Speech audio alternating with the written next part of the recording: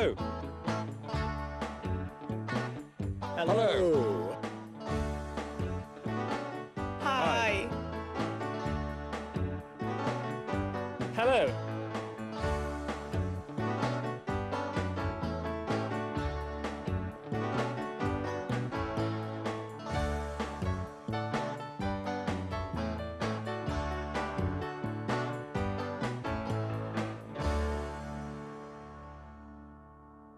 Hello. Today's program is called It'll Make a Man of You. Dará todo un hombre. That's rather sexist, isn't it? I know, but you see the topic is education. We're going to look at some of the differences between state schools and public schools, colegios públicos y colegios privados. In Britain, public schools are in fact private schools. Some of them are very expensive. Public schools used to be boarding schools, internados, for boys only. And the purpose of traditional public schools is to make a man of you. That's right. Usually in state schools there are boys and girls, and they only go there in the daytime. Every afternoon they go home. Today you will watch the story of Jilly's son, Paul, who is a student at Stanford Comprehensive School, El Instituto de Stanford. He's not doing very well, so his mother wants to send him to Selby College. While you watch, find the main characteristics of a public school like Selby College. Well, I think all children should have the same opportunities in education. Yes, but that's not always possible. Well, we had a lot of trouble with Paul's education. He never did any work at school, and the teachers were too busy to do anything about it. Things were just getting worse and worse. Paul, have you done your homework? Yeah. Can I see it, please? I haven't done it yet, Mum.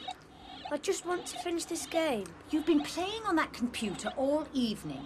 I told you to do your homework first. Do it now. In a minute. Right.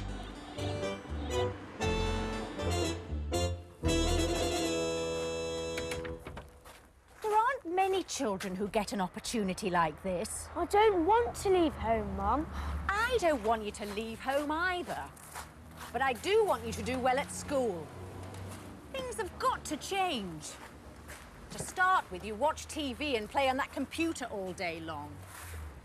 That's no good. Then you never do your homework. Then every day we have a fight about your homework. So, I've had enough. You need some proper discipline. At Stanford, there are 35 children in a class. One teacher can't keep an eye on 35 children properly. At Selby College, there are 15 in a class. Yeah, but they're all boys, Mum. I don't want to leave Stanford Comprehensive. It's where all my friends are. You mean it's where Susan Smith is? Yeah. You shouldn't be thinking about girls all the time.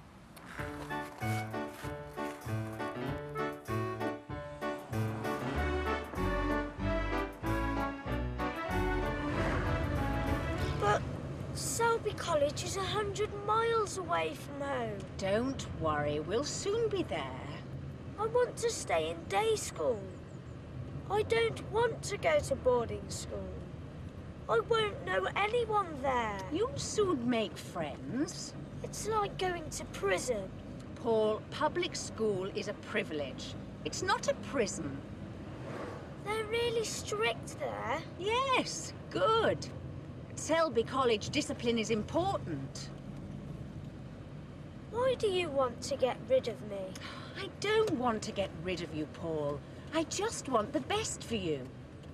When it comes to getting a job, you'll need good qualifications. You'll thank me when you're older. But my results at school aren't that bad. They're not that good either. At Selby College, you'll learn much more than just history, English and maths. You learn about discipline and manners.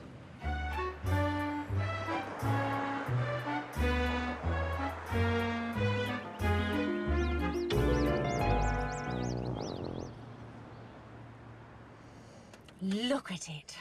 It's magnificent. Selby College is based on old traditions. Yeah, like cold showers and bullying. And caning. It's against the law to cane these days. Now, I want you to be very polite to the headmaster. Paul was very quiet as the headmaster showed us around the school. Jilly, I'm surprised at you. How could you send your own son away?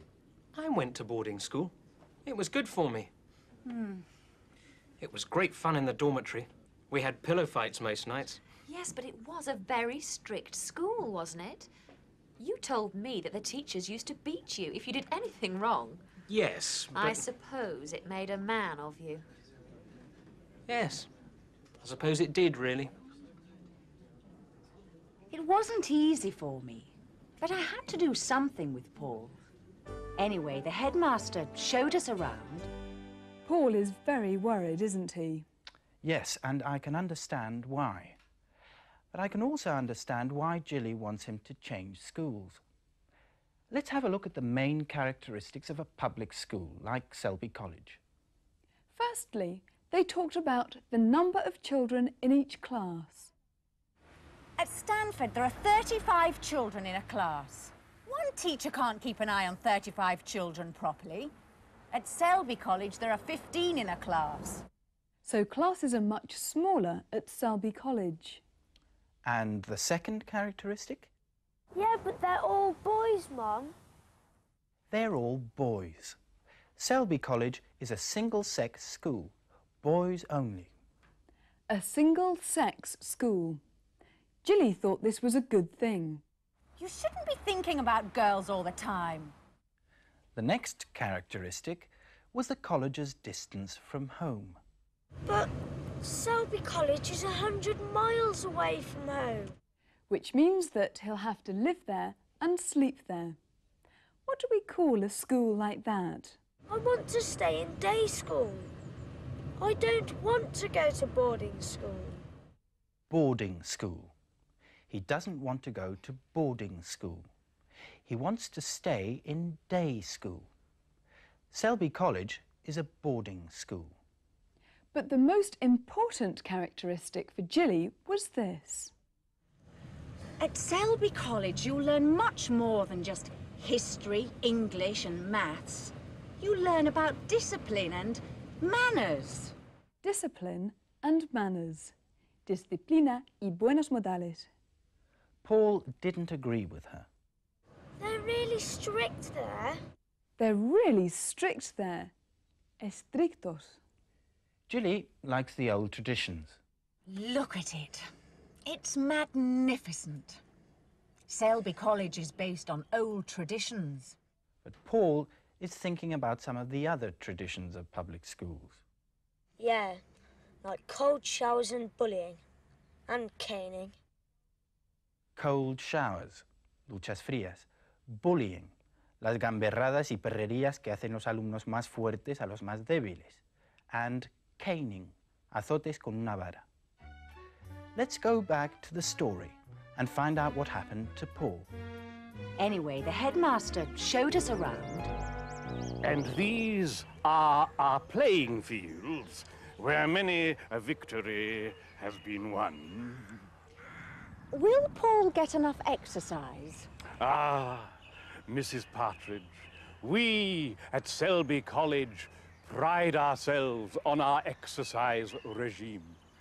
Every morning at 6:30, the boys go for a good run. Are you good at rugby, Paul? No. What about cricket? No. It's boring. Oh, dear. Sport is very important here at Selby College. Any good at rowing? No. Don't worry, Mrs. Partridge. We'll make a man of him. What do you want to do when you leave school, Paul? I want to earn money. We like our boys to go to a good university. Have you done any Latin? Audi, vide, tace? What? Audi, listen. Vide, look. Tace, be quiet. Have you studied the Latin language at all? I don't think so. Don't worry, Mrs. Partridge. It's just a matter of discipline. We'll take care of him.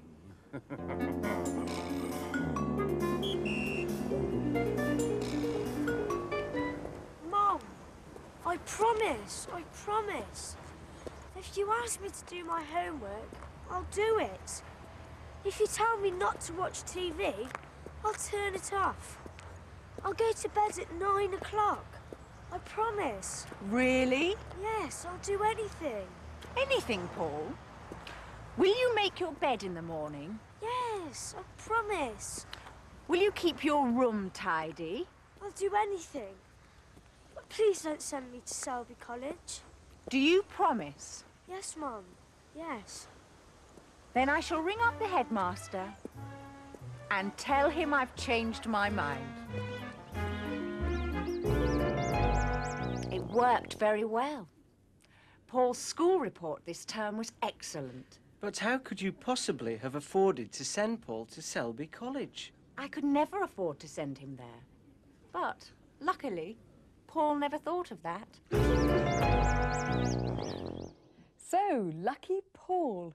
He didn't have to go to boarding school.